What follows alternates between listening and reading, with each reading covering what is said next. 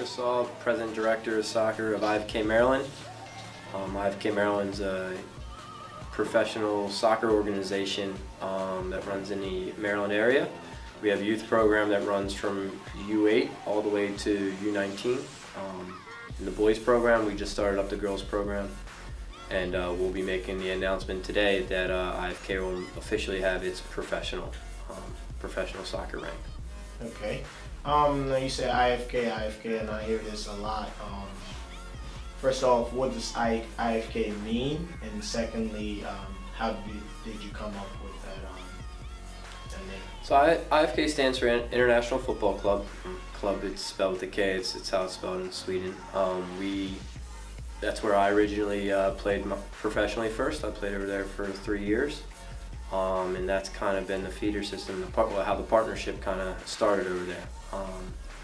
After playing professionally in Sweden, I came home, started training kids, developed the organization, and then I was able to, off my relationships that I had over there, feed that back into the club. So last summer we went to Sweden with the men's team, and then with our U14 team that competed in the UMIA Cup, and we, really good experience. We made a lot of relationships over there, and we were able to, push the IFK into the new name of the organization.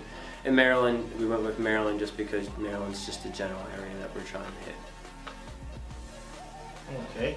Now, so as you said earlier, you are moving in from the IFK Maryland team from the amateur ranks to the professional ranks, and I believe you're moving into the ASL. What is that? Moving into the ASL, it's the American Soccer League. President Matt Driver. The ASL is a professional league that is built to give players in the United States the opportunity to pursue the dream. A lot of players, if they don't get into the MLS, or you could even say the USL type leagues, then they're kind of lost, and so it's just that next step for the kids, and it is professional, and so it's for us to get them diamonds in the roughs, and or even the players who are really there. The goal for us is just to build a program that really develops players and pushes them to the next level, whether that's with us or if we push them over to Sweden or to a team in the MLS area. And that's really what the ASL is about, is just giving the opportunity for players to continue their career and push them to the next level. Okay, so would you say that was the most appealing part of what you wanted? Yeah, I mean, big time. As far as the ASL goes? Yeah, it's huge. I was a player that coming out, I played Division I ball, and when coming out of college, there wasn't very much opportunity, especially for players in Maryland. There were USL and PDL teams a little bit ago, but it's kind of the professional team just wasn't there unless you were making DC United, and that's just sometimes going to take time. Sometimes you just need to be placed in the right development to get you there, and that's really what we wanted to do, is develop a station in in Anne Arundel County, Baltimore County, the Baltimore City area, where players can pursue their development and really take it to where they want it to go. So generally, where would you say your player pool comes from? Is it just Anne Arundel County, or what is it? Well, the great thing about us is, like I said, we have a youth organization that we run, and that was the big thing starting out right away, is if we were going to have a professional team, we want to be a club that isn't just purchasing players. We want to develop the players that go into the academy. Now, as we start, we're going to have to bring more players from outside, absolutely. But as the club continues to grow, the goal is to push the players from the youth academy into the professional ranks. The kids come from the Anne Arundel County area, Howard County, Baltimore County area is really the three general locations that we're hitting right now. Okay. And how do you plan on integrating some of these youth players into the quote-unquote first team, second team, and the professional? Well, it's already happening. It's something that we have integrated in our youth system, is players, we don't just place them in an age group because they're 14, 16, 18. If we have a 16-year-old that excels at a U18 level, we're going to place them with the U18 team, because the most important thing is that we're able to put them in the right situation for their development, and we're able to push them and bring the most out of their potential. So same thing with the men's team, and we're already starting to do it. I think, from the U19 team, we probably have 8 or 9 players that are already out training with the men's team. And the guys who aren't looking to pursue college, and they've kind of made their focus on pursuing the professional thing, they're already being integrated and pursuing the pro team. So I mean, we directly integrate it within the entire organization. Okay, good. So moving forward, what is your vision for the team, IFK Maryland professional team, and the league, the ASL league as well? What do you see in the future? What's your vision moving forward from this point on? The big one is, to start off, is to make sure that in the future our players, our youth programs, the players that are feeding into that program.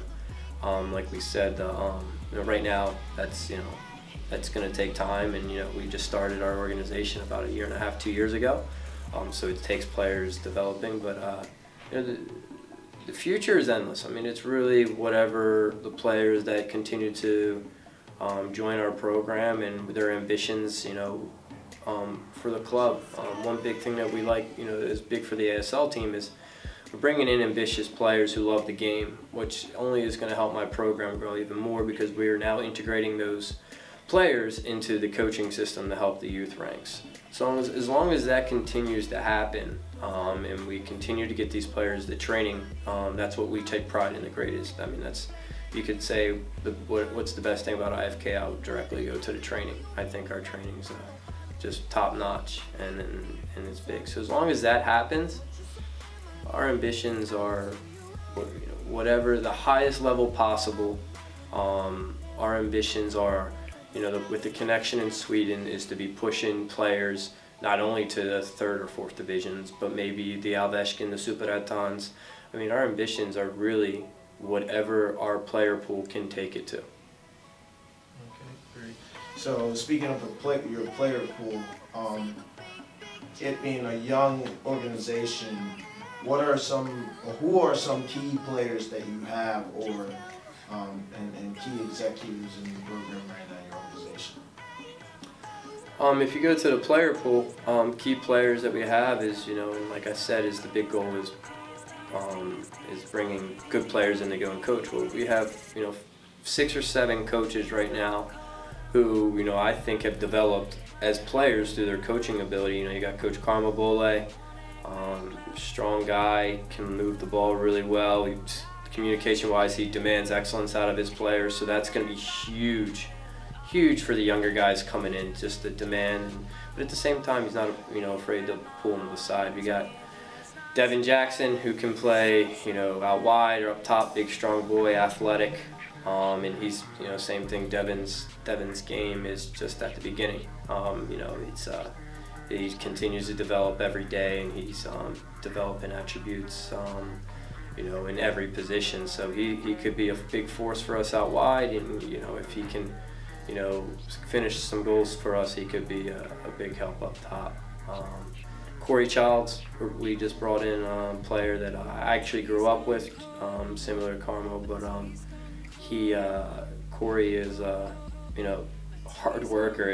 He's one of them coaches. He's it's infectious. Everything he looks to do on the field is he wants it to be perfect, and he demands that of his team. And Corey's developed already because of it. We had our first exhibition last week against Philly, and for Corey, this will be his first professional opportunity, and he, if anything, stood past some of them guys. So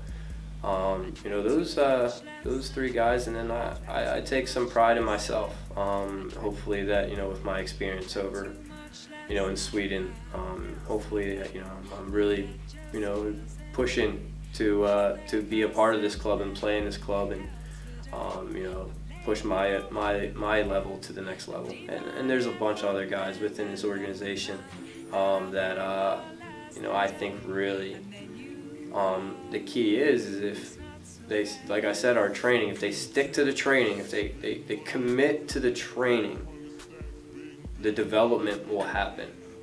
We train 5 days a week, fitness coach, technical coach, you know, goalkeeper coach. I mean, everything that we're doing, if they can really commit to it, the level our players go to is infinite. Awesome. So, is there anything else you'd have to say? Anything else people can look forward to? Anything else people can keep an eye out for? You know, coming up soon. We'll have the games out soon. We just set up some exhibitions against Lancaster, Delaware, and then we are traveling to Philly this Sunday. Hopefully the hurricane holds up a little bit, but if not, we'll push that to another date. And we'll have a flyer out for those dates to you as soon as possible. All right. Thank you very much, Coach Saul, and we'll be keeping an eye out for all the good things happening